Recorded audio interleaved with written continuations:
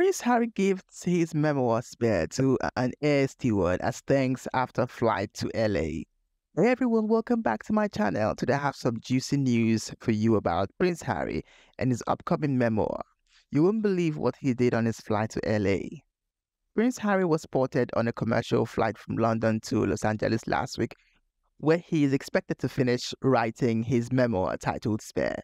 The memoir is set to be released in late 2023 and will cover his life as a royal, his military service, his marriage to Meghan Markle, and his decision to step back from the monarchy. According to a source, Prince Harry was very friendly and chatty with the passengers and crew on the flight. He even gave a signed copy of his memoir to an air steward as a thank you gesture. The air steward was reportedly thrilled and said that Harry was very down to earth and humble. He also said that the memoir looked very interesting and honest, and that he couldn't wait to read it. Prince Harry's memoir is expected to be a bestseller and a bombshell, as he will reveal some secrets and insights about his family, his struggles, and his hopes for the future.